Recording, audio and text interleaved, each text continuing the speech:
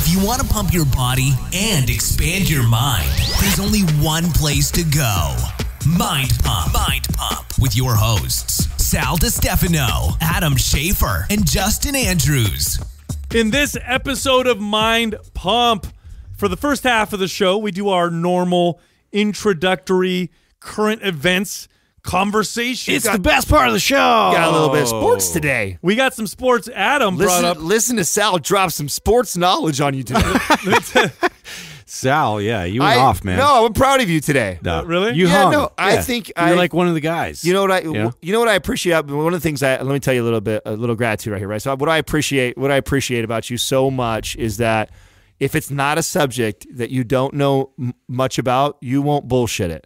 Yeah, you won't pretend like you know a bunch of shit out. Like it's something that you have to feel comfortable with. Like I know it, and where you feel like you can contribute and put your 2 cents, and you do. So you didn't. Yeah, no. Try and act like you know more than what you know. I've gotten in trouble as a kid. I said bullshit all the time. So Golden State Warriors self-coached themselves against the Suns for a blowout. I think it was like a 50-point. Yeah, they won by 50 points. Yeah. Ridiculous. We talk about California's oversight of homeschooling. California spelled with a K. We talk about governments tampering with the market and their ignoring of what people really want. And then we did a Thrive Market unboxing. Check this out. I had no idea. If you go to Thrive Market, brilliant. There's a drop-down menu for different dietary strategies. So you can click on keto, you can click on paleo, and then it'll show you all the options. That in itself is worth shopping there just for that. Because I know there's a lot of listeners that are following one of those diets. Yep. It's so badass. Now, Thrive Market ships to your house usually within 2 days. All their products are non-GMO. Most of them are organic.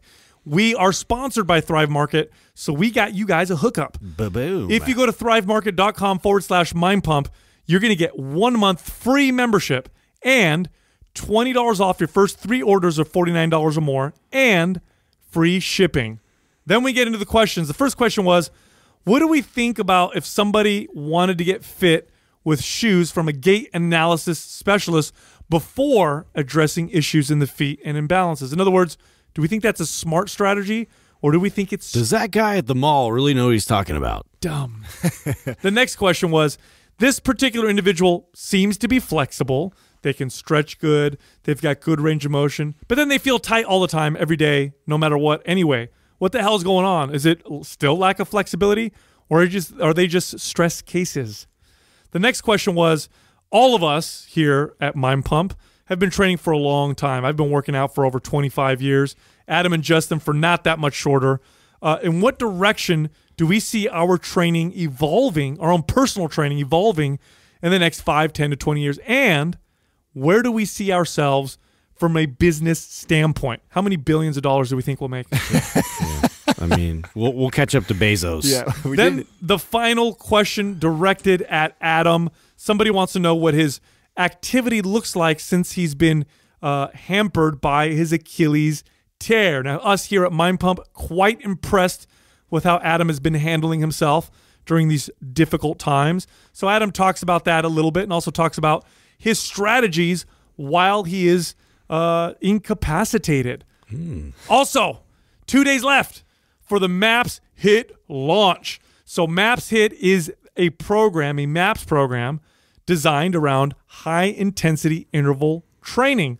This is by far the best fat-burning program that we have. It's 6 weeks long. A little taste of the crazy. You combine this with a good diet, you'll see some pretty profound effects. If you don't want to get leaner, MAPS HIT will build crazy cardio, stamina, and strength endurance. So it's also great for conditioning. It includes flow sessions, which are unique mobility sessions specific to MAPS HIT. It's not in any of our other MAPS programs. This program also comes with 3 levels, whether you're more towards a beginner, moderate, or if you think you're a badass, go for level 3. It's all in there in MAPS HIT. We are giving you $20 off. You just challenged me, sir. You're getting $20 off the program and a free t-shirt for the next 2 days. This ends Sunday. Now, what you got to do to get the discount and the shirt is go to mindpumpmedia.com, enter the code HITLAUNCH, that's with 2 I's, HIITLAUNCH. You'll get $20 off and a free t-shirt. Again, it's at mindpumpmedia.com. Zippity-doo-ba-dow. Do it. Do a little music with that. Sprig? My Sprig? No, not you. No, I know, not me. I mean, are you telling him to do the Sprig He's thing? doing that. What do they call that? Scatting? Yeah. Oh, yeah. You know, that kind of music to me, and I doubt I'll offend anybody, but if I do, I don't care, is the most bullshit music I've heard of. Hibbity-bibbity-bop. Yeah. Skibbity-doobidah. Skoo-doo-boo-dop.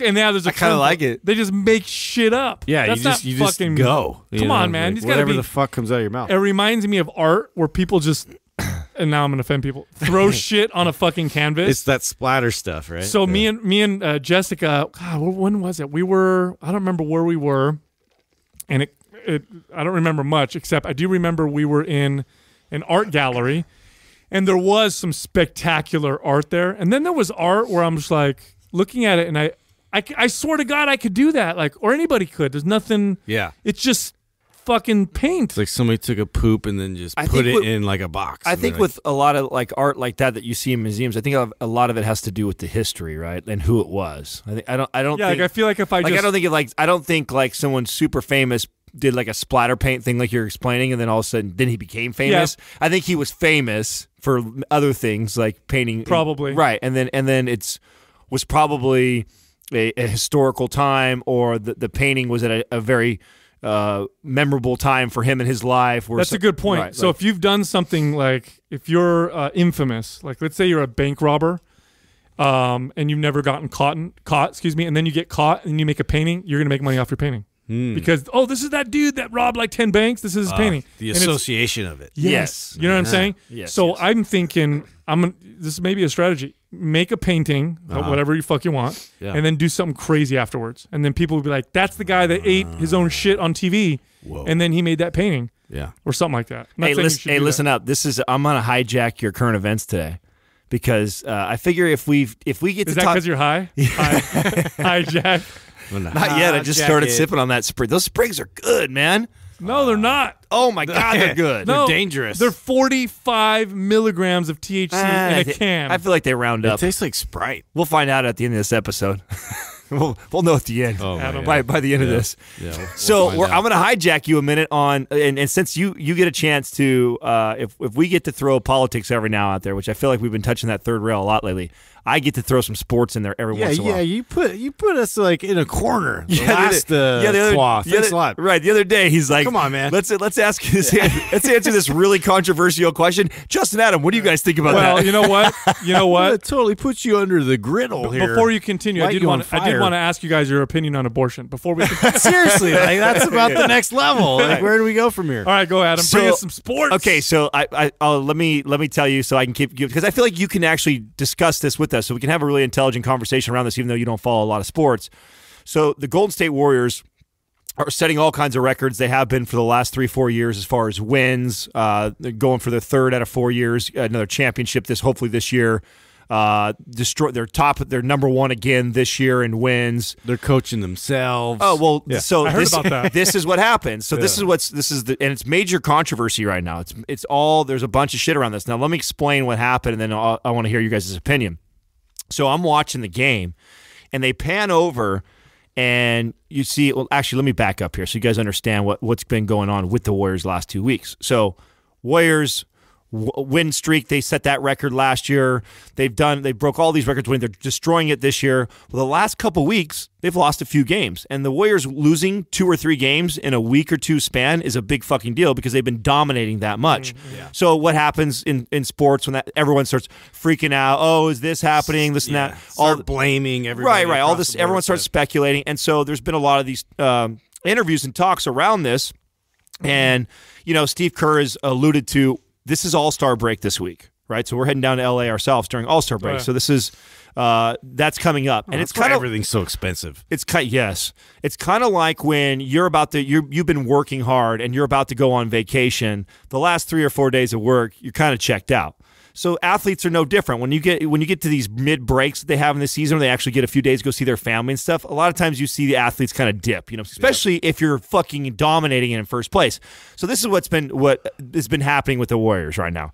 And Steve Kerr, being a little frustrated and shit, decides that he's going to have the players coach. This has never been done, by the way, not in NBA. Like I think so during the game, he just has. So I've never heard of this. Never. And I'm watching it live, right? And then all of a sudden they pan over, and the announcers are talking about. They're like, "Oh my god! Like, look who's running the plays." And you see one of the players at the time is in the huddle, and he's like running the plays. And so everyone's talking all positive about it. It's like, oh, this is so brilliant by Steve Kerr. Like, oh my God. And I'm thinking the same thing. Oh man, he's the fucking man. This is so rad that he's doing this. Let's see what happens. Well, that's like, I don't know. It's like the end of first quarter when you first see this. Well, they end up fucking thumping the Suns by 50 points, like 47 or something. Now, is that something that's expected anyway, or is that so? Okay, they should have won anyways because they're a shitty team, right?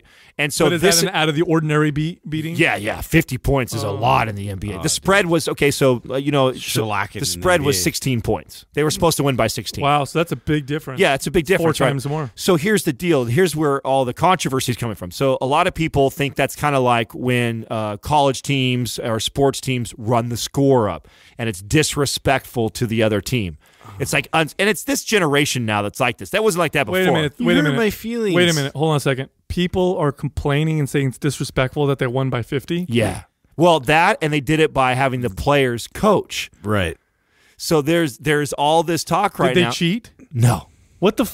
Right. Why are people what's going on here? Yeah. In the world. People are actually complaining. They're so sensitive. That they won by too much. Let me tell you something about competition. If you're in a competition with someone and it's fair and you're following the rules and the rules are agreed upon, so I'm not talking about cheating, I'm not talking about stealing or anything like that, your duty as a competitor to yourself as a human being to respect yourself is to fucking do your best. That's it. And if doing your best means you win by 1,000 points, then you do your best. If the other person wants to quit early, then they quit. You shake their hand. You say, "Hey, appreciate the game. That was awesome," and that's it. And you go your own different ways. So this actually, I'm gonna kind of like speculate here, but people that had a problem with it, if you think of like if I'm playing ping pong with my right hand. Right, and I'm dominating, but then all of a sudden you switch to your left. I switch to my left, and then I'm still like dominate. It just makes that competitor salty, right? That you're embarrassing them. Well, that's so they feel embarrassed, and so like they should be. I'm sure, yeah, exactly. I remember. So my first year, we used to play in a softball league, and the very first year I got into it, I'll never forget. This was hilarious, right? So I've got all my boys. We're all athletes, right? We all played sports growing up. Some baseball players, basketball, football, just a mix, but all athletic dudes in their like mid-20s. So we're still feeling like we're in our prime and shit.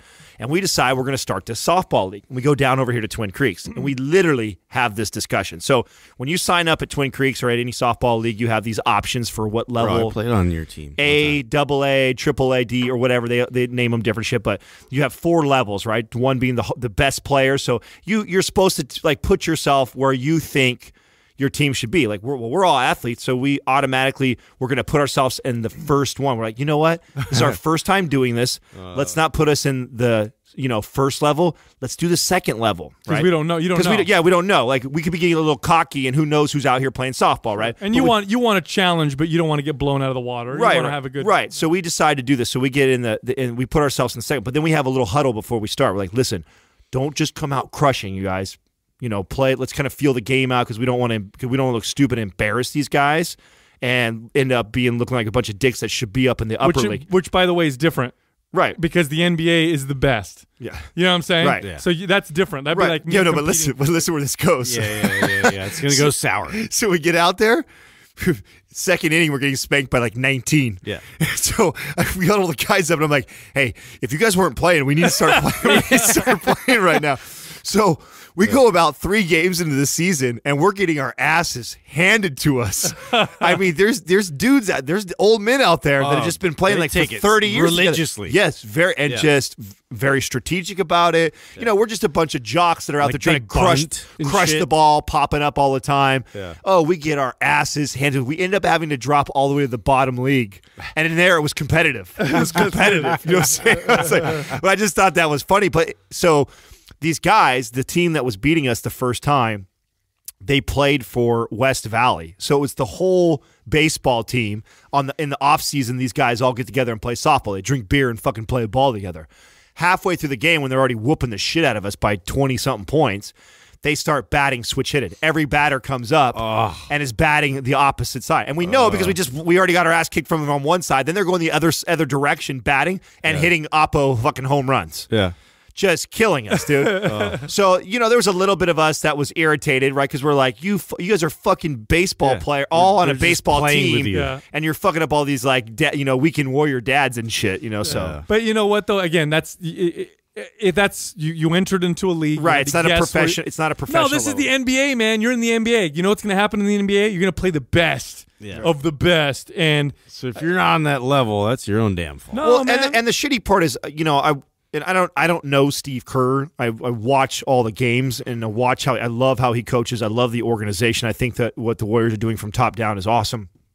He does not strike me the guy that did it out of because he did it from the beginning. It wasn't like they were pounding him. Let's have some fun and goof around, and then that does make a difference. Like if he went halftime, and then came in and was like everybody was coaching themselves. What it really was him trying to get his players engaged because they've been checked out for 2 weeks. Right. They're cruising and still beating people, and not carrying some of that. So it's like, okay, if you guys are losing some of these games, you're not going to lose this game. No, it's brilliant because it gets everybody's focus in and being present, and so now they have to actually have strategy and like implement it in the game, and it gets everybody involved, which is that makes perfect sense. Anyways, I had to bring it up because it's never been done in history. I've never seen anyone do it. Now I know I think Joe Torre did it for the Yankees one season, so baseball's done it, but this is the first time we've ever seen an NBA coach do something like this. I just thought it was a brilliant strategy. I thought it was really, really smart. And it obviously worked. I mean, they whooped the fucking shit out of them. So, I mean, I think it's just so crazy to hear all these pussies that are getting all pissed off about it. I'm like, come on, dude, get out of here with that shit. It's your responsibility. I don't know. I feel like it's your responsibility if you're a competitor to. I don't like how you did that. Yeah, I mean, I don't like how you should have beat me. Not so bad. Like you're such a crybaby. I wouldn't want. What's weird to me is I would never want that. I would never want someone to beat me and then be able to tell me like, "Oh, I didn't even try, bro." Yeah. Like I didn't want to embarrass you. So I'm like, what? Like embarrass me. That's worse. That is worse. Holding back on me and still beating me is worse than you giving me everything you got. So I at least have something to measure up against. Like if you give me everything you got, I lose by 50. At least I know where I stand. Like that's how good you are. That's how good I am right now. I got a lot of work to do. But if you beat me by 10 and then I find out that you were half-assing it, like I'm not going to grow from that. You know what I'm saying? I'm going to think, man, I'm almost as good as the best right now. Yeah, exactly. You know what I'm saying? Yeah. It's going to inflate my ego. Actually, close. It could be a strategy. No. It could be a strategy to not beat someone as good because you don't want them to know how good you really are so that they don't try as hard. You know what I'm saying? Oh, yeah. It could be there's a strategy either way. Shit. Or just crush their soul. So I got a little current event here. So in California, I'm going to read this here. They're trying to put forth these laws where California lawmakers are going to make it where if you homeschool your kids, they are going to come visit you. The state will come visit your home every month to check on what you're doing with your kids. What? And so you guys hear about what happened recently with that couple that they were discovered to have, they had like 12 children and they like abused the fuck out of them. Oh, I did hear that. So they abused them. They starved them. They're just terrible people, horrible, horrible people. But they also homeschooled. So one of the things that now we think all homeschoolers do this. One of the things that government loves to do is they see an opportunity, and that opportunity they seize it in a way to get more control over people. How controlling is that when the state says, A, we're going to control education for most people, which is, by the way, a bad idea because, the government controlling education, what could possibly go wrong? That's number one. But then number two, you want to homeschool, you can, but the state still is going to come check on what you're doing and what you're teaching and what's going on. Why the hell does that matter if they're getting the same tests and assessments? Like their performance should speak for itself. The reason why they want to do it is they're saying for the safety of the kids because of what happened recently, which is bullshit. Yeah. Which is total bullshit. It is a total intrusion of liberty and freedom, and no government, anybody should come into my have the right to come into my fucking house. So for somebody like me that didn't hear the story, could you kind of sum it up, somewhat as far as like what they found? Like, so there was abuse, but they were like starved and chained. A couple of them were chained to the bed. I mean, it's a horrible. I couldn't even read the whole article because it bothered me so bad. Yeah, it's absolutely disgusting. But what does that have to do with education? Because they homeschooled their kids, and so they're trying to say, if we had this in place, we would have discovered this earlier. So here's the thing. Here's the thing with but that's just abuse. Like I just don't see.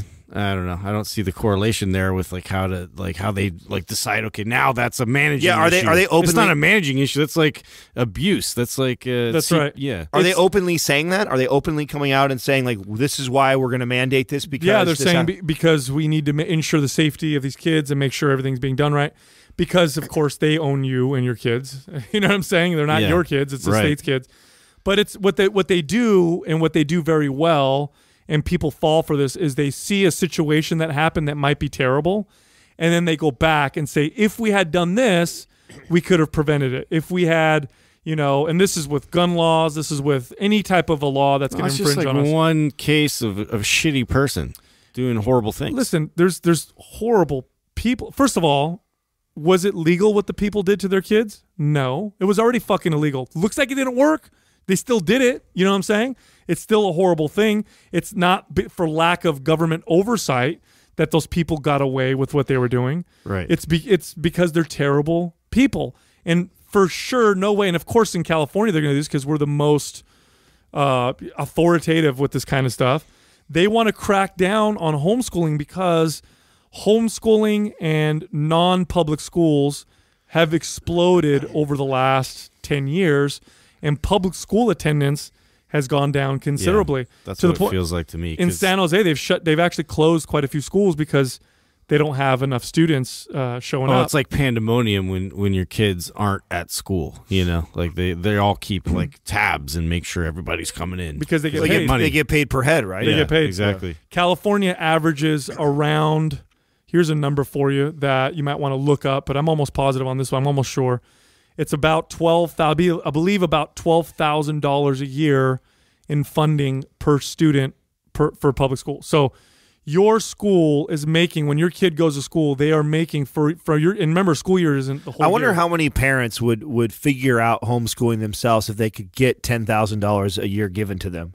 What do you mean? Of course. Right. Of course. Like if the government said, since we're already spending 12, what if we spent 10, right? Save $2,000 Bro. and offer it to you. Say, listen, do you have someone in the household who could potentially stay home and do the kid? Or I pay about that much. I actually pay a little bit less than probably the public schools get for my kids to go to a private school. Mm-hmm. And the school my kids go to, superior. It's superior to the schools that I belong to. Now, that's not to say that there aren't better public schools, but if you want to talk about inequality, because people love to say that, like, no, these public schools, they provide equal, blah, blah. It's not true. The greatest segregation and the most inequality you'll see ever, and its devastating effects, is public schools. You can go in a public school in an area, and it's going to have, metal detectors and cops at it and teachers that don't give a shit and kids that are fucking doing terrible, terrible things to other kids, and nobody seems to care. And thank God for the internet, because you can see videos of this kind of stuff. And you also have public schools where you walk in and it's super posh. They have everything provided to them. Teachers are super on board. Everything's great. So the inequality is just fucking insane and dramatic. And people are stuck with their option because if you're by proximity, that's it. If you can't afford to move into a super expensive area, and that's your school, which sucks for a kid who's born into a family like that, who's already at a disadvantage, and then on top of that, you get thrown into a school where you're at another disadvantage. Feel like they have no way out. Right? They have these situations where they'll have these charter schools or whatever, which are semi-public, semi-not, and they'll do a lottery where they can include kids from all different areas. You should see the moms and dads that bring their kids that just beg for their kids to be able to go to these schools. Many of them single parents, many of them disenfranchised or underprivileged or whatever you want to call it, and they can't because there's no room or whatever. What if instead of public schools where you have to go to these schools, what if instead, and we used to experiment with this, by the way, this is actually, in some states do this, not a lot. California used to do it in some areas. What if instead of the school getting $12,000 per year for your kid that your kid is forced to go to and there's no other choices besides you taking them out and spending an extra whatever, what if they gave you a voucher and they said, here's your voucher. School voucher. It's worth $10,000 or $12,000 for the year. Shop around schools. You have to use it on education because I know the state likes to control some God, that would be aspects. so bad. That'd be so badass. It would. Yeah. It would, because what would happen is the shitty schools would lose kids and lose money. The good ones would have to expand and explode or whatever. And we might even be able to expand what that means for education. So maybe my $12,000, $10,000 check or whatever doesn't have to go to a school that teaches everything. Maybe, because I could see this happening in the market. A trade school or something cool like that. I could see this happening. I could see where you have my kid takes his math from this, and that costs $3,000 a year, and he gets his science over here, and that costs another $5,000 a year, and then they do this other outreach program like that's specialized. Of course. Education. Of course. Yeah. If that's probably the best way that I can think about it, especially with the internet. Dude, that would be rad. It would be so rad, but no way would they want that, because now you're talking about and you know what the argument is? Well, what if some schools don't want the students? What if some students or whatever? Bullshit. There's a market. There's a market for all of these different types of things. And of course we can manage it however we want, but I think if we give people more choice, you're going to see parents take better control. And here's the thing. I know there's shitty parents out there for sure, but generally as a whole, I'll make this bet all day long. I will bet fucking my house. I'll bet everything on it that generally parents will make better decisions for the kids than the state will make for their kids. 100%. Oh, I'm sure every parent agrees with that. Because the state doesn't take good. They're not their kids. You know what I'm saying? Now there's definitely shitty parents out there for sure. But I think there's a lot of parents out, because here's the thing about education is that, if you want to stop the cycle of poverty, stop the cycle of criminal activity, it starts with education. And unfortunately, when kids are poor, their school options are terrible. I mean, a lot of these kids go to these schools in fear for their lives, or they have to become what they fear in order to survive or whatever. They have horrible options. Absolutely terrible. Imagine if a parent who's a good parent but's got to work a lot. I'm a single parent. I got this. You know what? I'm going to find the best fucking school for you. And if that school doesn't do a good job, I'm going to tell the school I'm going to take my voucher somewhere else. What do you think they're going to do? Right. You know what I mean? Right. They're going to try a lot harder. So it's empowering. I mean, the thought of that, for parents. But yeah, we just give it all. The question is, how do we break out from where we're at now? Because just like we were talking about, what were we talking about yesterday, where we said like you just can't go one extreme to the other like that. Welfare. Oh, that's right. It was welfare we were discussing. This is the same thing. It's like you're not going to be able to go These are monstrous issues. This is not extreme. It's not an extreme. I think you could go from where we are now to a voucher system. You could do that overnight. Well, then what would you do? Privatize all public schools then? No, all public schools remain public, and they can they receive funding they from just these be able vouchers. to shop around, and they'd have to drive their kid to somewhere else. Secondary legislation. Yeah, but that would inevitably put out. Let's use San Jose for an example, because we have like fucking 20 high schools or more. That's right. So it would for sure the first year put out like 10 schools. Oh, the cream of the crop would rise, though. I think there'd be schools would suffer for sure. Right. Oh, There'd be competition. I mean, they would die the first year. The first year you would see, and that's what I mean. But it weeds them out. I am not disagreeing. I'm just saying that it's not as easy as you think it is. That would be a massacre. There'd be so many. There'd be uproars from the teachers. Yes, from the you would staff. You would see teachers picketing and shit like that. It would be insane, because for sure, at least half of those schools, maybe more, would lose everything. Because they wouldn't be able to keep it up, right? They wouldn't be able to keep their doors open because they're already in the bottom 5. Because they don't deserve to be open. I agree. I agree with you, but here's one of the worst. I mean, we are also the fucking country that gets pissed off when fucking we let a bunch of players coach each other and everything has to get be mad fair. about a score being ran up. Fair. Yeah, right. Come on. Here's what I'm saying. Here's what I'm saying with this. One of the worst things you could do in a market is prop up a business that the market doesn't support. That's a horrible, terrible waste of resources and wealth. Yeah. It's terrible. When the U.S. auto industry tanked because they were sucking and they couldn't compete, and we wanted to save quote unquote American jobs by giving them taxpayer. Do you know why they suck? That's why they went under. That's why they sucked because American taxpayers didn't want to buy their fucking cars. Right. So now you're going to force us to do that just to prop up these jobs or whatever. Now, I don't care if afterwards they became profitable or whatever. That period of time was extreme waste of wealth and inefficiency. Well, that's where you go back to what you talked about the other day about how politicians spin that on I'm saving American jobs. You know, big Toyota, Honda comes in and they're putting our American jobs out and fight for America and let's do this, and that's how they get shit like that. This you know is so, but nobody thinks about real economics and what happens to us when we really do that. It's a massive waste of so they've done studies on this, and they'll show that when we do these kind of programs where we're trying to save jobs, save American jobs, it'll cost American taxpayers like $50,000 to $150,000 per job saved. Think of the waste on that. That's insane. That's absolutely insane. It makes no sense. So, and here's the thing: most people don't even make that per year, and you're you know what it is? It's that the market. This is why people don't like it. I'll tell you why. The market reflects society, and sometimes people don't like what that looks like, and so we want to pretend like it doesn't exist. That's the exact example right there. Let's be honest. Most of us, and I'm speaking as a whole or as a country, like Japanese-made cars. You know, they make fucking great cars that go for hundreds of thousands of miles, and you get a great bang for your buck. They've done an incredible job out of it, and so most of us buy that. That's right. And so. That is an example of that, and I think that's such bullshit. And that's what I mean. It's a reflection, because then what happens is... Right, it makes us look bad. It's like, we see what's going on. We're like, oh my God, America, these American auto manufacturers or this American company or whatever is failing. We need to save it because it's American. And it's like, take a step back, dude. Yeah. The way to save it was you need to do better. The way to save it would be to buy their product. The crazy part, there's a big part of our nation that buys Chevy and Ford just because they want to support them. I'm kind of like that. There's a part of me that buys. There's nothing wrong with that, right? Like that's how I fall into that. But the shitty part is I do that because that's kind of my way of showing support, right? But then at the same time too, I know deep down that I'm not buying the better vehicle, right? Yeah. Like that's the crazy part, and that's my point. My point is, if it's a reflection on us, it's no different than when women will complain about the body image issues portrayed on magazines, the tabloid magazines. Oh my God, I can't believe they're always showing this. It's terrible. It's promoting terrible body image issues.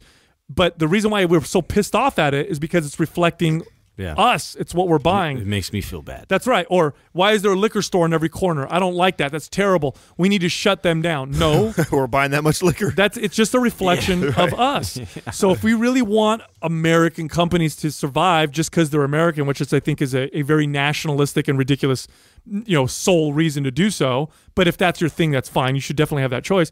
If you want them to survive just because they're American and you're very nationalistic, then you should have bought their shit. Yeah. And don't pass these laws because it's passing the buck. When we vote to make these laws to force other people to do things, it's just safety taking nets. The responsibility all off this of us. shit is just safety nets. Like, we try and make things like the whole 10-year thing, and like trying to make things so like people have jobs that like they have all the security, and meanwhile like the performance and like all, it's just, to me it's like a lot of there's like two different types of people. There's somebody that's seeking something like that's like, okay, I know I have this, it's super safe, like it's a safe bet, like and so we structure it in a way to make it safe for that reason.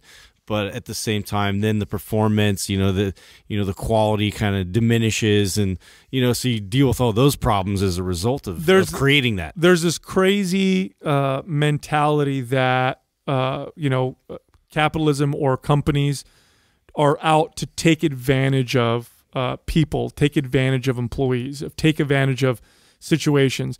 People will say things like, said by somebody who's never ran a company that big before. Yeah, it's always said by people like that. It's like, I mean, this was the kind of, this was an off-air discussion you and I had where I'm like, I'm always very careful about what I say about big corporate America and what these decisions that these guys make. It's like, dude, motherfucker has like 30,000 employees working for him. Like his decisions look nothing like my decisions that I make every single day. And because he did something that somebody took a fucking spin in the news to make him look like an asshole, I'm not going to jump to conclusions right away because I have no idea. For all I know, he saved fucking 15,000 of his 300,000 employees' jobs and their families and their kids. Like, we don't know that. Well, so people will use this example all the time because I know someone's thinking this. people will say, well, what about companies when they are horrible working conditions? What about, the working conditions that existed in, right after the Industrial Revolution here in America, where you had kids working and you had terrible working conditions and they were dangerous? Didn't we need, government to go in and save people from capitalists? And the reality is, first off, you can't compare. You have to compare the conditions with the alternative. So what I mean by that is, let's say we go to India and they have a factory and they have kids working in the factory, or they have people who are working ridiculous hours, not making much money. And by our standards, it's fucking terrible. Like, I can't believe they're working in this place. It's 115 degrees in here. These people are working, 12 hours a day. They're barely making any money. This is terrible. But we don't realize that that is actually an alternative to something worse, which is why it exists in the first place. And if the process actually starts to progress and improve as the market grows and as the market improves, which is what happens in all markets. And if we look at, like, for example, the jobs that are probably going to give you the most benefits and the best money and they're most competitive are these markets that are like tech. Tech is very unregulated. Who gets paid minimum wage in tech? Nobody does. You know what I'm saying? And it's not because they're trying to take advantage of people, it's because they're competing for more employees. And so it's not about taking advantage. It's about, in reality, it's an option. One of the most competitive environments I've ever seen to try and get employees. So it's like that's where I see, like, it's exciting to see that, like, one minute you see somebody like, oh my God, like, this guy's a developer and, maybe we could get him on staff, and immediately he's already plucked. Dude, and then he's getting another offer. And the problem, I told you guys about my niece who works for Facebook, man. That's a big piece of the business, is literally just recruiting people. Oh, yeah. And it's so competitive. But that's what you want. No, that's absolutely. It's like people are in such high demand. Dude, I'll give you some terrible examples, because I think sometimes we see a problem and so we think we know what the solution is, but we don't understand the problem in the first place. So let's talk about, this is a very touchy subject, but let's talk about countries that will have like child labor, where they have kids working in these factories. And so Western developed societies that are wealthy will go in and be like, this is absolutely terrible. I don't know how much different that is than what my mom did to me as a kid. I feel like it's the same thing. It's fucking like leaving me home alone at 5. I was doing dishes. Dude, that's the reason why cooking myself. That's what my mom used to say to me. Well, that's why we had you guys. Your chores. Yeah. So hear me out. So hear me out on this, right? There's real examples of this. Let's see how that's different. So Western developed societies and individuals would go into these countries and be like, oh my God, look at these kids working in this factory. This is terrible. And by our standards, it is terrible. Nobody wants to see kids working in these kind of factories. Yeah. So sometimes what they do is they actually are quite successful. They'll go in, they'll lobby to make laws that ban these factories from being open or employing these kids. So, and they think, I solved the problem. Then they go back, people go back and study these areas, and these kids are on the street, they're begging, they're prostituting, and they're starving, and they're dying. Because the real problem wasn't that the kids were working in factories. The real problem was that was the better option. Yeah. So we got to figure out create more options. How can we create even better options? Yeah. Because right now, if we eliminate this option, the other option's way worse. That's why they're here in the first place. Eliminating that's crazy. That's a crazy way to have to think about that. Yeah. It's terrible. It's terrible that the option, that the better option is still bad. But it's still the better option. So you have to understand these things before you go and pass these crazy laws and these, like the homeschooling thing. Like, oh my God, if we have government check on, the homeschoolers every month, then we're going to make sure that kids aren't getting abused. At what cost? What are we causing? It's the destruction of liberty.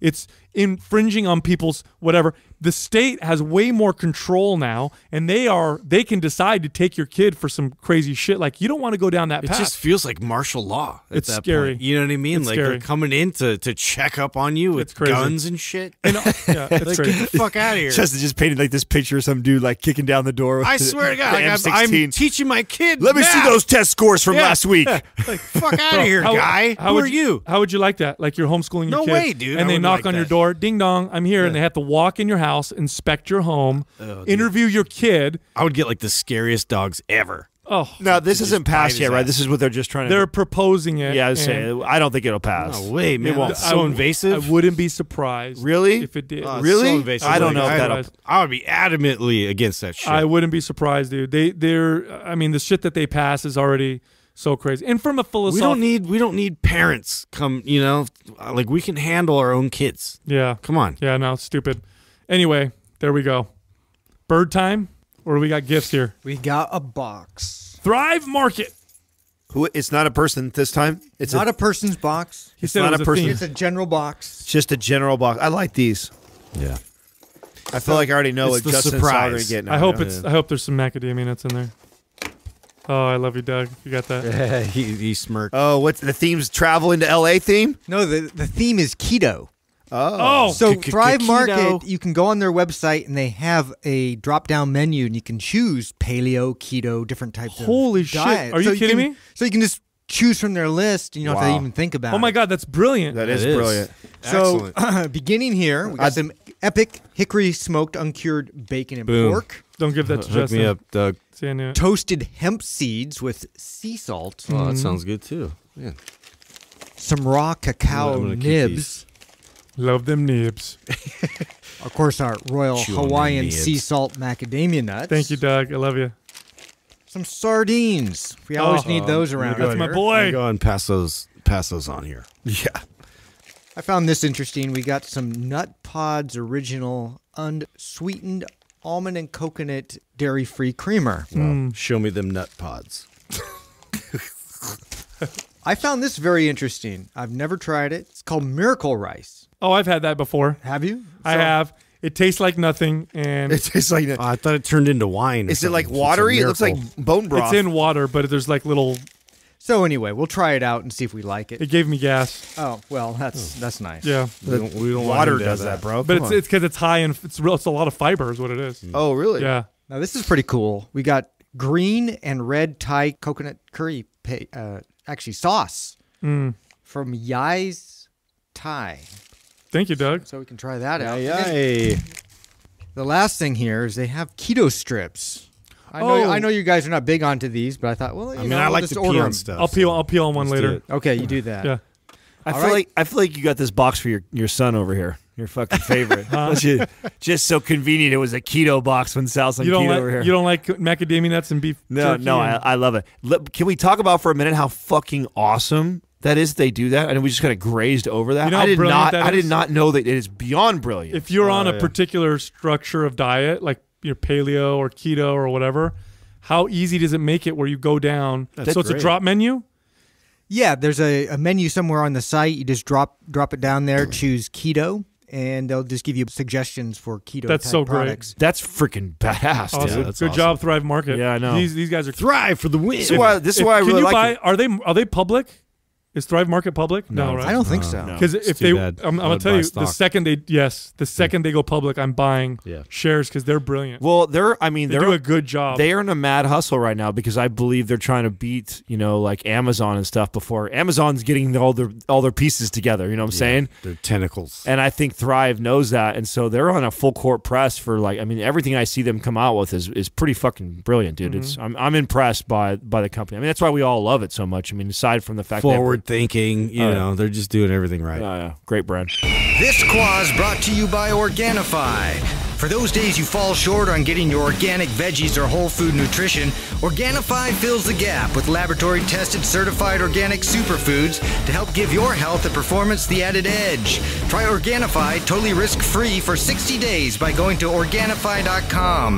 That's ORGANIFI.com. And use the coupon code MINDPUMP for 20% off at checkout. Our first question is from Mike Lunares. What is your take Yo, on Mikey, what's up? I feel like I know. That's our boy, Mikey. Yeah, I Yeah, know yeah. Mike. What is your take on someone wanting to get fit for proper shoes from a gait and analysis specialist before addressing issues in the feet and imbalances? What is a gait analysis specialist? It's somebody who watches you. I know what it is, Okay. but what is it really, though? Yeah, and how are they certified? Yeah, that's where I'm going with this, like- Foot Locker. Yes, this is where I'm going. This is where I'm going with this. Like, what is that, bro? Oh man, It says it on their name It tag. reminds me when you talked about that guy on the cruise when you went to Alaska. Yeah. Yeah, like remember he was using that as like a technique to kind of Oh, like yes. self-training. Yes. Yeah. Exactly. Very much so, right? So I don't even know what a gait analysis specialist is. It sounds like I feel like it's on your name tag. I think that's exactly what I think it is. Hi, I'm John. I'm your gait analysis specialist. Yeah, it's bovine mammary extraction technician. I'm gonna have you stand on this gel. The milkman would pull up. I'm the bovine mammary extraction technician over here. Yeah, that's who I am. No, that's exactly what it is. So it's that in itself. I think is funny, right? That we're probably just offended like some guy. Right, I know. I'm sorry. There's actually probably a really good gait analysis specialist out there that's really good at their job. Hey, man. So yeah, Doug? Oh, beautiful, Doug. You're looking it up for us. The Gait and Clinical Movement Analysis Society. Oh, there's a whole society. It's physicians. Hold on. It's physicians, allied health professionals, engineers, biomechanists, and scientists working together to advance scientific knowledge, technical capabilities, and clinical practice in the field of human movement. You know, smart people use a lot of words. Yeah, I know. That sounds legit. Yeah. There's no reason to use it's all all the words. fluff, bro. Come on. So I don't know if that's even the same thing anyways. Though. It says the Gait and Clinical Movement Analysis Society. So I think this is just like that probably is made up of scientists versus like our Foot Locker guy. Right. So, well, let's assume. Let's assume they are a badass. Yeah. Let's assume they're a Benefit badass. of the doubt. The end of the question asked before addressing foot issues. So absolutely not. And here's the thing. No, they're not, Sal. And we can't assume that they are, because there's no way that someone a biomechanics specialist, okay, would see somebody and see an imbalance on their gait and crutch it with a Dr. Souls or an insert. Yeah. Do you know any that would do that? That would what? That would crutch it that way. Yeah. Yeah. I don't know anybody. I feel like that's the that's why I said I don't feel like you. That's it's the a Western method to sell inserts, really. Well, I think it's the Western medicine approach. The Western medicine approach is you're moving a particular way, and so what we're going to do is we're going to give you these insoles or shoes to correct your movement. I feel like that's the, and I've seen people like this. I've seen people come to me and be like, "Oh, I have these special inserts." Okay, so let's assume this person is a fucking scientist. They are trying to use Western medicine approaches by crutching this fucking issue. Right. Our opinion, I know for sure, collectively will be that it's not a good idea. Yeah, that's not the thought process right. we'd use. Now, I worked with somebody who a while ago. So I had the pleasure of having an exceptionally talented individual who was a physical therapist work in my wellness facility, and she became very proficient in gait and watching people walk. In fact, that was part of her assessment. We had this hallway, and she'd walk people walk. She'd have them take their shoes off, and then based on that, she would do things. And she had somebody who came to her who had special inserts because they were all messed up. And I used to love. One of my favorite things about training with a lot of other smart people is without them knowing, I used to learn from them. Like I didn't even ask them questions. You just watch. I would watch and listen. Yeah. And what she did is she didn't take the inserts out all of a sudden. You know what I'm saying? Can't do that. No, it's too much. It's just like what I did with my squatting with the high heels. Squatting in squat shoes, and then going to like high top shoes, and then going to like regular shoes, and then going to Chuck shoes, and then going barefoot. I love how you call them high heels. Right? Well, they were heels. Yeah, they are. I mean, they got pretty high heels in them. So that does sound sexier. But that's the same, right? You don't want to take somebody who does have inserts and you want to rip them right out. But this is somebody that Mike is asking, that they're getting their gait analysis, right? And the specialist is telling them, here's your shoes that are customly made to you, which, by the way, half that stuff is bullshit most of the time anyways. But let's just pretend like this one isn't bullshit. This is somebody who is fucking certified smart guy, and they're telling you to put crutches in your shoes. Not a good idea. Definitely not a good idea. That's, by the way, the best title I've ever heard on my name tag. Certified Smart Guy. Hey, I'm your certified smart guy. Hey, welcome. I'm the certified smart guy. I feel like he does like the finger gun. Like, yeah. Who did that to us? Yeah. Was that Paleo FX? Didn't Aubrey Marcus do that to us? Yeah, he did the whole like pew pew. Yeah, one over the head. That was one awkward. to the side. Yeah. So, if you have to wear inserts to correct your gait and fix you or whatever, don't just take them off. You're going to cause lots of problems. But slowly wean yourself off with smaller inserts or by training barefoot and then wearing the inserts regularly. But fixing the feet, first off, can take a long time. I got to give you more information here because I feel like what you don't know about this person that I know, because I know Mike. Mike is a coach for Orange Theory. So he's probably asking this. I'm going to assume that this is somebody who takes one of these classes, who gets on He a doesn't have treadmill. the time to do all that, does he? Right. He's running on a treadmill. This person is going to go get inserts so they can go and exercise and run on a treadmill and row Yeah, and do I can see that. do Orange Theory. That's why he's asking. I guarantee it. Yeah. I mean, Mike's a coach for there. I guarantee he's probably been trying to get through to this person and say, hey, it's probably not a good idea that you just run on the treadmill and go see a gait analysis that's going to just give you some shoes to crutch it and then keep going. Yeah. Mike's a smart guy. He listens to Mind Pump all the time. I know for sure the dude's probably trying to tell him, listen, what you need to do is you need to address your foot, your disconnect to your feet, and your ankle mobility, and address all that by doing proper movements. Then get into running and not the other way around. You want to talk about dysfunction, though? My God, like once we started learning about the feet and the ankles, once we met with Dr. Brink, it sucks because I was literally in a state of unconscious incompetence. I had no idea how big of a deal it was, how important it was, and I didn't even know, unless it was something extreme, like I could see severe pronation or supination. I could see that before, but I couldn't see anything else. I literally couldn't see it because I didn't even know what to look for. Arch and like everything. Now when I'm walking around outside, I can't help but see people and be like, super obvious. Everybody. Visible. Everybody's fucked up. It's funny too because like doing the FRC course, like I was there for one of the days and they were talking about feet and like he was like talking about shoes and like what we've been conditioned to and how we've compensated as a result of our shoes and all that stuff. And he calls it, the term that he used for shoes is like feet coffins.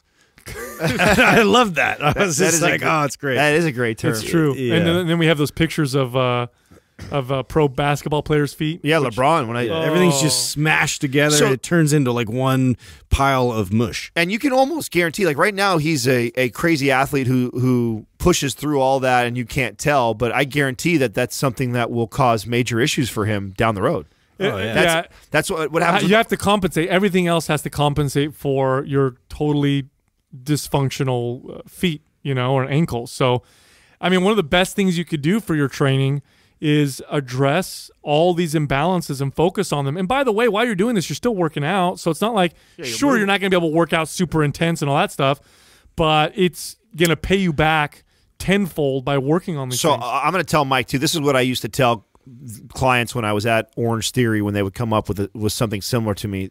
First of all, I would tell them absolutely do not go get inserts into your shoes. Let me teach you some foot exercise that you can do, some ankle mobility. Let me point out some of the things that I see, whether you're pronating or supinating, figure out what's going on with you, and then give you the proper movements to help it work on that.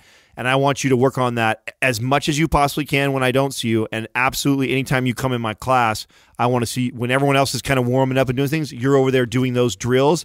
And then when you get on the treadmill, you're not running, you're walking. And when you're walking, you're thinking about your gait. You're thinking about how I've taught you to walk. You teach them the intent. Right. So you get to still do you're doing a little bit of cardio, you're still hitting neat, you're still moving, you're still exercising, and you're working on an imbalance that your gait analysis is telling you, only they're telling you, here, throw these in your shoes, because you could throw those in your shoes and go run on a treadmill, and you will initially feel better. What do you guys think about?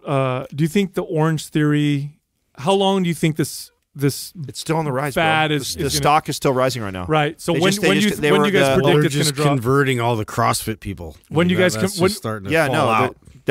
It's not going for. It's going to go for longer than I Because predicted. CrossFit's flattened out. CrossFit's growth is they're taking all of them. Yeah, so because I see Orange Theory having a sharp fall at some point. They don't have as much. Here's why. I don't think they're going to go gone. So you know me, I was originally the one who was saying like, build these things up. I'm telling my boy Brendan forever, like build these. He's got like 17 now. I'm like, sell those motherfuckers within the next 3 years. Wow. I've been saying that for a long time because they're going to be at their peak for sure around that time. But they may hang around for a while. I think they'll hang around as long as CrossFit hangs around. How about that? That's what I think. I think CrossFit's This is why. Let me tell you why. Okay, before we say anything. I see pluses and minuses. Here's why. Because if CrossFit, it really is the answer to CrossFit. It really is when you unpack It's all like of it, CrossFit Pilates. it's for the people who would want to do CrossFit. It's for the people that would want but can't do CrossFit and are too scared to do CrossFit, or either or, like because they have had they're normally a little bit older. They've had some sort of injury or issue, or they've known somebody who's been hurt doing CrossFit. Yeah. But they love the group class setting. They love the circuit intensity. They love the intensity. They love the circuit base. They love the competitiveness of the scoring and beating each other. Orange Theory nailed it, because what they did was they said, we see the fall off that's happening from CrossFit, from all the injuries and the people that are complaining because of all the bad coaches and the growth of that. So we're going to swoop in and we're going to make a similar product that's safer and more family and friendly. And that's what they did. They cut out all the Olympic movements, and now it's just a circuit-based class. They create the same competitiveness, just like they do with leaderboards and size CrossFit. They do the same thing, only they're using they attach it to. What do they attach it to? Fucking heart rate? Epoch. Yeah, Yeah. I mean, old 1972 science. Yeah. You know what I'm saying? I mean, that's been around forever. I'm firmly convinced that this style of training will never go away. Like the group setting, the intensity, the competitive, like it's going to be recreated. Even if Orange Theory goes, it's going to be recreated as something else. I agree. That's maybe with VR goggles or something stupid. And so I being somebody who worked there for a couple of years and got a chance to kind of peer in, right?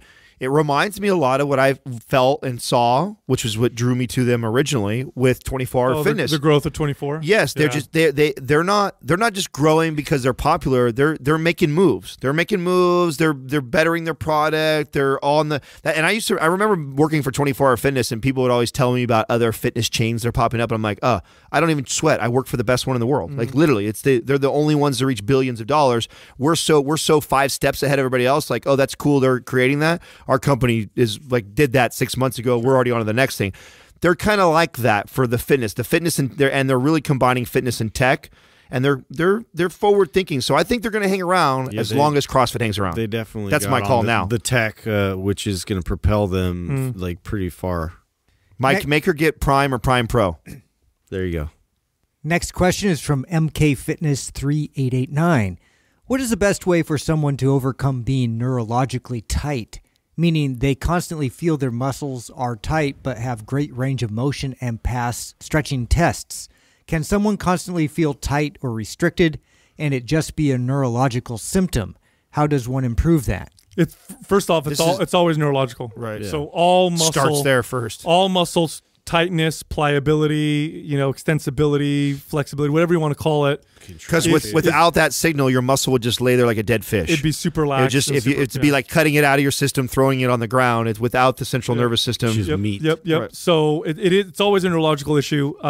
You're stressed. That's what it sounds like. That's exactly what it sounds like. All tensed up. Yeah. Nailed it. If you have a good range of motion and you can stretch really well, but then throughout the day you're just tight, you gotta release some shit, because it sounds to me like you're holding on. Yeah, you're placing your body in a protective kind of position throughout the day because of whatever daily stress or whatever's going on in your mind is going on. Because remember, if I from a purely brain perspective, if I truly believe and imagine or dream that a lion is coming after me versus seeing one, in my brain it's exactly the same. Now, of course, it doesn't have the same feedback as if a lion actually clawed at me or whatever, but in my brain it's exactly the same thing. So when you're stressed out, your body is in this state of fight or flight or protect, right? It's trying to protect you. So what does a stressed out body look like? Well, shoulders are probably hunched and rolled forward a little bit. Why?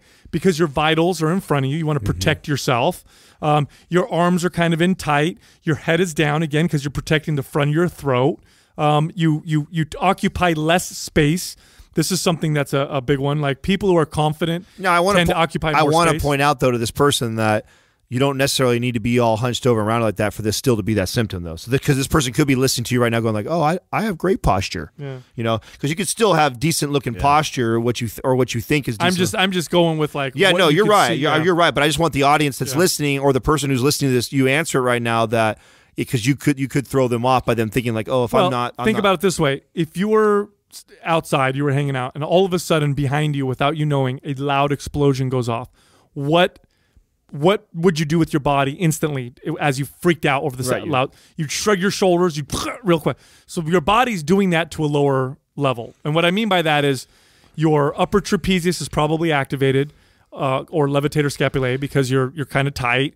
You may feel tightness in your diaphragm, which might feel like chest tightness because you're not breathing fully. So you need to kind of relax a little bit. And in order to do that, you have to focus on both the emotional and the physical. And what I mean by that is massage helps because it temporarily loosens muscles up, and that feedback will then tell your body to relax, tell you mentally to relax. Don't you think it's so crazy how we have this natural instinct that does, like, think about it, such a great analogy you just gave right there, Sal. I don't know how many people realize that. Like, isn't it crazy how that is? Like, no one taught us that. No one trained us anything like that. But every one of us right now, if we're to take turns scaring the other one when jumping out, you get in that posture. We would all do the same thing. It's protective. Isn't that crazy? There's also a universal that our brain works that fast too. There's also a universal victory pose that people have. Like if somebody wins something, throw your arms up. You throw your arms up, and what are you doing? Chest comes up. What are you doing? You are showing dominance. You're exposing all your vital parts under your arms, all your arteries. Everything's open. Your head is up. Because you're telling people around you that you're dominant. And you're taller than it's so crazy. That's right. So definitely I would say get massage. I would say focus on your breathing because your breathing does a lot to dictate how you feel. So belly breathing is a great way to get your body. Races. Yeah, figure out how to tap into the parasympathetic. It sounds like you're just driving 100% sympathetic all day long. And even though you may have the flexibility or the range of motion that you can achieve to pass these tests or whatever the standards is, like it just sounds like you're just carrying that same operating system all throughout your day. Dude, I'll never forget. When I had my wellness facility, I had a situation happen within the business that was really stressful. So I was like super stressed out. I was handling that. I was trying to manage the business. I had shit going on at home, and so I didn't realize how stressed out I felt because I'm the kind of person that, even with lots of stress, it's hard for me to identify that I'm stressed out. I just keep going unless it's so extreme or I become so self-aware that I can see it. And I'm better at it now, but I was really bad at it before. So one of my coworkers convinced me to do a yin yoga class. It was actually the first yin yoga class I ever did. Now, yin yoga is you get on the floor, you get into a pose or a stretch, and you hold that shit for like 3 minutes. And the music is soft and nobody's talking in there and it's quiet. And when you're sitting in a stretch in a room quietly for a while and you're sitting in a stretch for 3 minutes, weird things start to happen. Like you start to realize how tight you are because all of us, first you're like, okay, this is as far as I'm going to stretch. And then next thing you know, oh shit, I just went another 2 inches. This is weird. Next thing you know, oh my God, I went another 2 inches. And this was an hour and a half long class. By the end of the class, I remember distinctly telling my friend, we walked out and she's like, how do you feel? And I'm like, I haven't felt this level of peace in such a long time. I didn't know it existed because I was in this state of stress that consumed me that I didn't even realize I was really in.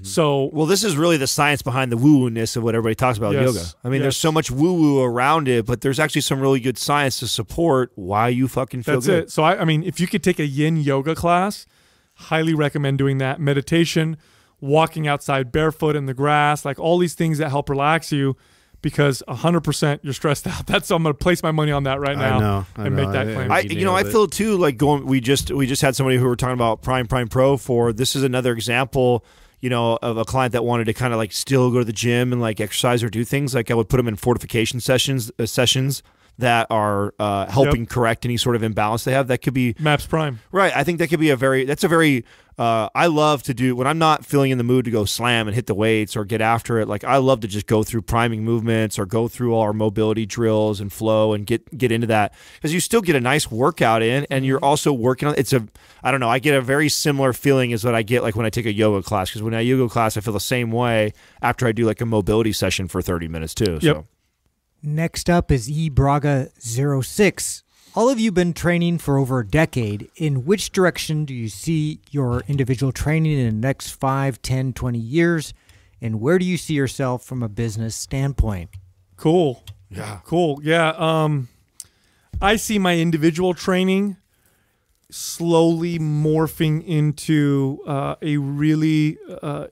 much more intuitive way of training. Now, I'm much more intuitive now than I was 5 years ago. So I can only imagine that in the next 10 or 20 years, it's going to take on a completely new, different role. I think, honestly, and if I'm being quite honest, I think my training will require in the future less gym workouts. So I think I'm still going to always lift at least 2 days a week, heavy in the gym, and more. And I'm hoping in 20 years I have this opportunity or so to be able to do this, or 10 years to be able to do a lot of my stuff outside. So I'll, 2 days a week of lifting, and then every day will involve some type of outdoor activity, whether it's swimming or rowing or hiking, because I'm starting to find now that I get way more out of that than, because I get a lot out of working out in the gym. Again, don't get me wrong, I still do, but I get a lot more differently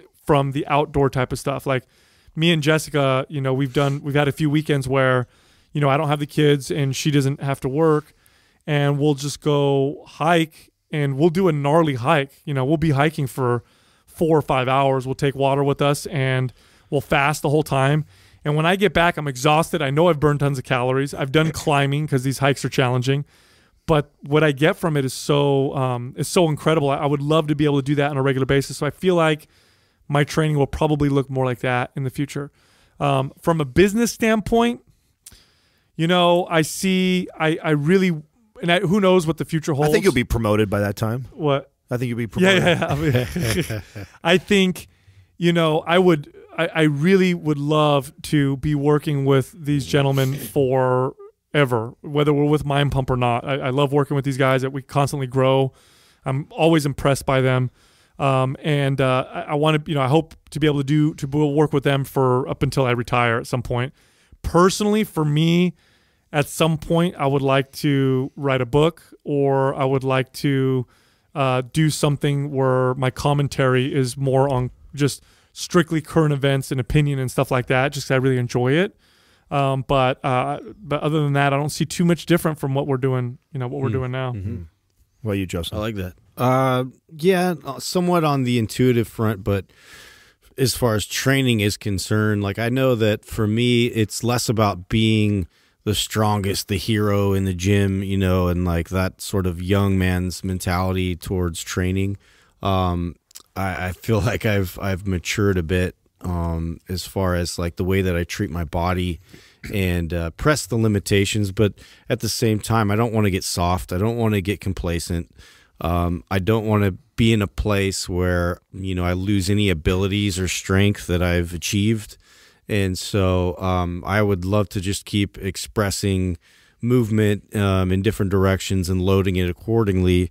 And, be open to learning new techniques, and especially the unconventional route. I've sort of drifted into that direction, and I want to continue to pursue that and get more versed in certain tools. And I really enjoy body weight training, and I've been doing that with my kids quite a bit. And I just like approaching it more now as play. And something that is a continuous just part of my day, instead of it like I got like a workout I'm getting, instead of that, I'm just like, if I'm watching TV for like, this is what usually happens throughout the day. So I'm watching TV, I get home, I'm like, oh God, okay, I'm sit down. And then, my youngest is like, Dad, check this out. Come on, Dad, let's work out. And I'm like, yeah, all right. And I get up, and then we're doing stuff on the rings. I'm climbing on stuff, and it's just fun, and it's exhausting because like once I get into it and I get the momentum in it, like I'll start doing more, Awesome. and I feel the effects on my body, and that's fun for me. That's all I need. Yeah. And and I know that like that doesn't like register to some people that listen, as far as like, they have like very specific PRs and, goals, and, I've been there, and I feel like I did pretty well as far as squats and bench and, like all that kind of stuff. And, that's just not where my head is at these days going forward. But we'll still do it. You bet your ass I'll still do it. But so that's training. I think as far as business is concerned, I definitely I fucking enjoy the freedom of what we've created and just the ability to go and I don't even know I don't know what it looks like, but I'm excited. So whatever the hell it is where we're creating something together, I want to be a part of it. Kind of like Sal was saying, it's a long-term thing. I feel like whatever we do is going to be awesome and fun. And if it's not, I think we all will know, and we'll abandon ship and we'll do something else that's cool. But at the same time, so you have individual goals. I mean, I tried, my hands in an invention, and maybe I'll pursue something like that eventually again. Once it makes a little more sense timing wise and all that. But really, I'm just trying to enjoy the process and kind of go with the flow. I think, let's see here, 5, 10, 20 years from now, it's hard to say that far out because God knows how I'll be moving in 20 years. But I there's some things that I think I'm pretty certain I'll be doing. I think I'll be training kind of like a bodybuilder, mobile bodybuilder, because I really enjoy sculpting the physique. I got a big kick out of that when I competed, and I didn't think I would. I didn't think that was going to be a big deal for me. I'm a competitive person, so I knew that I'd have this drive to compete and win. But I didn't know that I was going to have this all of a sudden this newfound passion of whoa, I can sculpt my physique. I kind of always knew that as a trainer, but when I actually put it to practice, I didn't realize how much I would fall in love with that. That it's almost like an art form to me now. So I do see myself not getting back to the competitiveness of that. I have no desire to get on a stage ever again and compete whatsoever. And I know a couple of years ago I was saying, oh, maybe I do it for charity. I have no desire right now to do anything like that. But I do like the style of training. I do like sculpting the physique, but I also do recognize what it can cause and all the issues that it can cause if that's all I'm focused on. So I do think that I'll integrate a mobility-based program, but with pieces of bodybuilding training because I just enjoy it. Now that's saying that's could be where I go, but I'm also the person who so easily can be distracted because something new is out and I want to challenge myself and I want to apply myself and my knowledge and see if I can go after it. So I'm just as nutty to go a different direction. And honestly, I was setting some high goals that I didn't even express to anybody else out, thank God, because I went and tore my Achilles related to playing basketball. And I'm having this, right now having a time to reflect because I don't know if I'm going to pursue that. And that's tough for me. I've never really said to myself, okay, I'm going to go do something and then thought oh shit, maybe I'm not going to do this. And tearing the Achilles was a big deal to me because it revealed that I have some other issues that are going on besides just the Achilles, but it also wasn't an injury that was caused by another person. It was all myself. I was all by myself and it just went. And it's fuck, dude.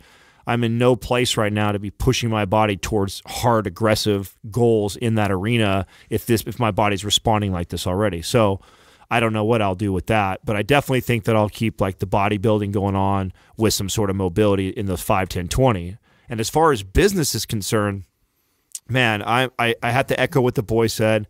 I think, and what I love about these guys since day one, first of all, we created it with the ability, knowing that there may come a day that we would sell it, right? We knew that, we're smart enough, we've been around long enough, we've all built enough businesses before that, hey, even if this is amazing and it grows so big and everybody's making the money they want to do and they're loving what they're doing, there may come a time where if not one or two or all of us say, hey, dude, it's too much now. My family, I've set myself up in a position where I don't have to ever do anything again. I think that, I want to walk or do something like that. That'll be a conversation that we might have to have one day. And so we built the business like that, knowing that, and we still continue to build it that way. So I think that is a very realistic possibility. I know we will be faced with that one day. I know one day we'll all have to sit in a room and go, okay, guys, let's check in here.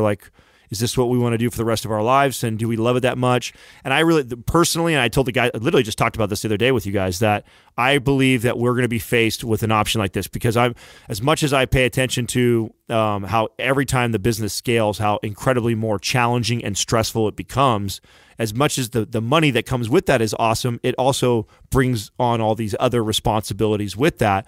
And that just continues to multiply as the company gets bigger. So, now we're in that 9 to 12 person like employee facility. And so once we start getting, I think, to a point, and I know that's a bad example is to use people as the size of a company, because you could have a small company that makes a lot of money. I do believe, as far as the responsibility goes, there will become a time where the guys and I will have to all go, okay, maybe we'd rather carve back on some of our responsibility, just do the parts that we're very passionate about. Like, because something we've all agreed on is we love this part. Yeah. Like, it's very therapeutic. It's fun. It's easy. That'd be a dream if we just did that, right? And so we and I know, like any other business that I built, that what ends up happening is you spend a lot of times doing the things that you don't love. I think there's a problem too with a lot of people that fail at business, is they over glorify the whole entrepreneurship thing. 'Cause it's like, in reality, you spend 80% of your time, even in a very successful business, doing the shit you don't want to do. You only get about 20% of the time doing the stuff you love to do. Sometimes less. Yeah, sometimes less. And so I think if we start to see that piece get carved out, where we're doing less and less of what we love and more of the things that we don't even care about, running behind the scenes systems and managing people that nobody else even sees or does, has nothing to do with us talking on these microphones, I could definitely foresee us having that conversation. But without a doubt, I think we all agree that, even if we moved on from this project in the future, which would be nowhere anytime soon, I know that we would probably do something else together for sure. Next question is from Megabop. Adam, what does your NEAT look like since the boot? I was put in one today and can't imagine not having walks with my pup. Oh, God. Before you answer, Adam, I want to say something about this, is that watching you go through what you're going through, Achilles tear, going off synthetic testosterone, you have challenging, to say the least, for anybody who's ever gone from being on testosterone to off, after as long as you were on it. That by itself can cause lots of issues, the least of which are things like depression. Then on top of it being limited to not being able to move, which one of the best things you could do when you feel like shit is move.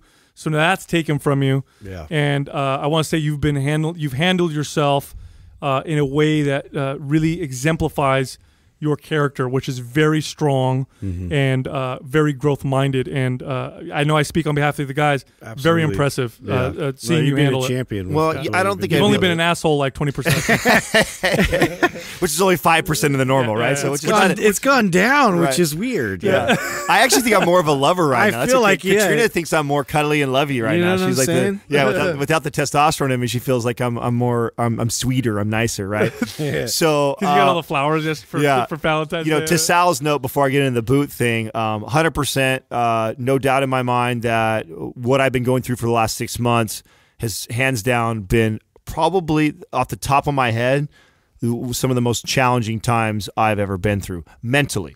And then actually now physically with the Achilles. Like before the Achilles, like you said, before the Achilles, the whole testosterone thing is a mind fuck in itself. And that's really tough, especially when you talk about your libido, being a man, being in my mid-30s right now, being in a great relationship for 7 years. Like there's a lot of other fucking dynamics that I don't even share and talk about on the show that comes with that. And then the crazy part that those that don't know this, at January, right before January hit, I had set this goal at the beginning of the year. I was going to pursue two things that I was very passionate about as a child. And so the crazy part was I know the internal motivation of why I did that. I knew that I was kind of battling like this, I didn't feel good about myself. My testosterone's super low. I have no motivation to train. I have no libido. So what better than to pour myself into things that I know I'm very passionate about. Like I've never felt flow state like I've felt it on a basketball court or riding down a mountain. That's to me the closest thing to being in flow state I've ever felt in my life. So the thought process for me was, okay, I'm not going to allow this depression to build up and feel sorry for myself. I'm going to fucking go do something. And not only go do something, I'm going to do things that I know I'm passionate about that's going to help pull me through this time that I'm kind of going through right now.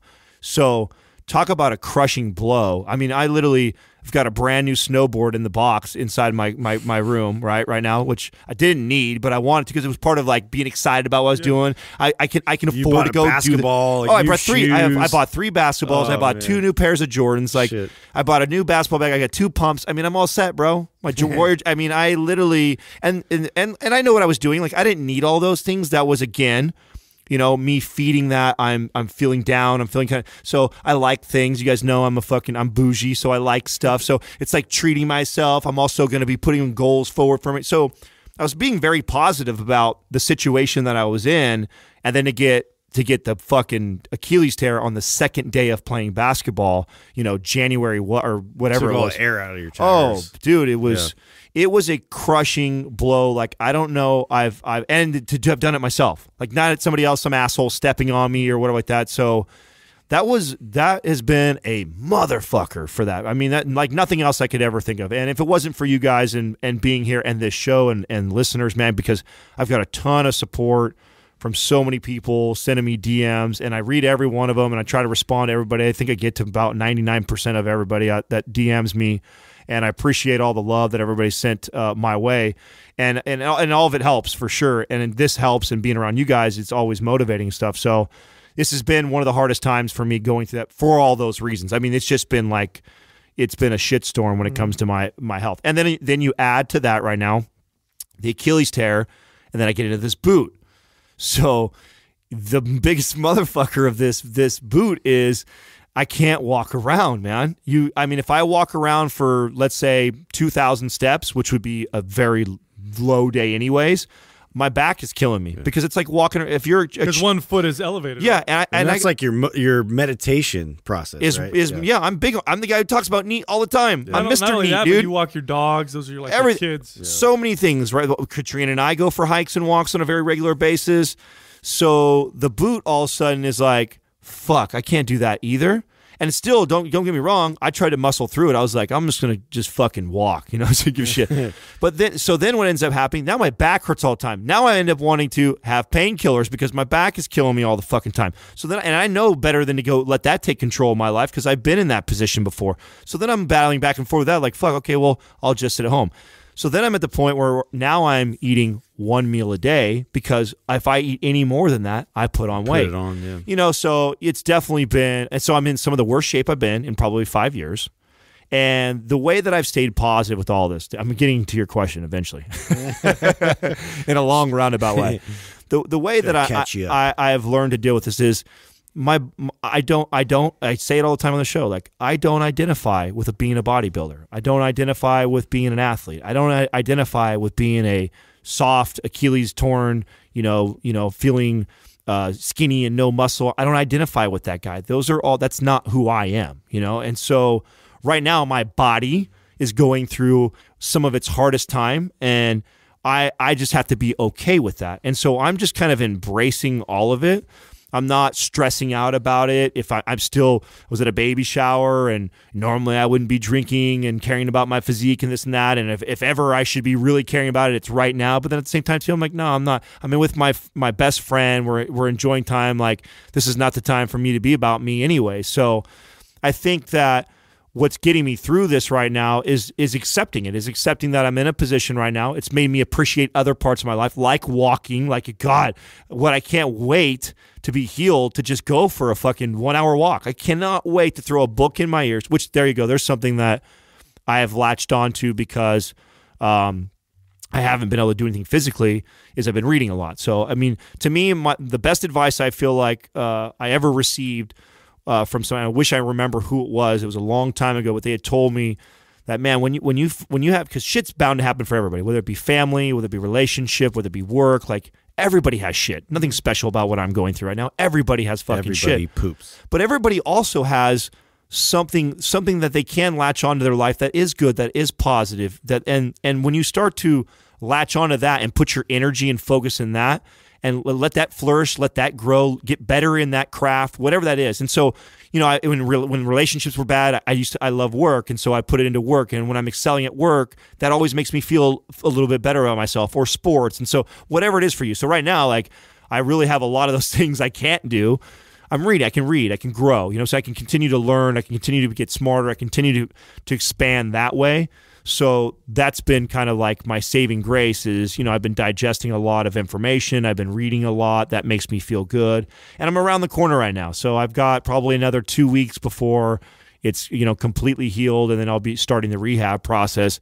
But when you're in the boot, I can't really do NEAT because I was saying, it's like you don't really want to, because unless you had, okay, now what I could do, I didn't do this and I could have done this and I thought about it too. So this is an option for you is, I know the 24 Hour Fitness by my house actually has one of these, or they used to, is the arm bike. Yeah. The cardio for like people in a wheelchair. Right. So it's just the arm bike. What's that called? I don't know. I think it's. I don't even know what it's called, but it's like a recumbent bike but for not for your legs, but for your arms, right? And so I could have done that to get my cardio, but then I also could not worry about it and not make a big deal about it, to go drive all the way to a gym to do this just to burn 1,000 calories. Just so I just gonna eat less.